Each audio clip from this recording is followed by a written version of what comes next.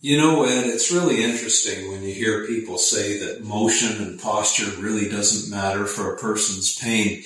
Dynamic disc Designs has been very clever in capturing the mechanics of what we've documented, both in live people and when we create some of these injuries on cadaveric specimens. So when we see a motion segment move like this, and we can flex forward and create hydraulic pressure, you can see in this particular type of delaminated disc how the disc bulges only when you move forward.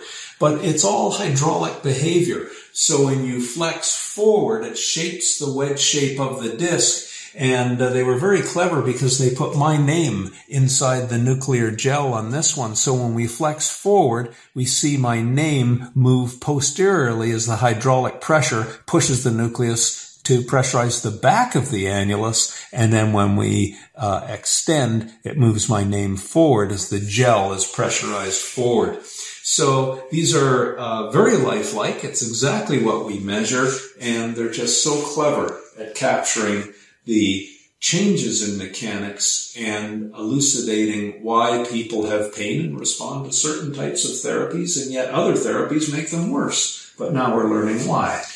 And when you can show it to the patient, it makes them understand, and then makes our job so much easier, doesn't it? Well, it really empowers the patient to show them that the pain is not in their head, and quite often they're in control. Once they understand the mechanism, they realize what they need to do to avoid the pain trigger and allow the pain sensitivity to wind down its sensitivity, and then they can build themselves up again, as we've proved many, many times in restoring athletic careers. The injury is not the kiss of death if it's handled appropriately.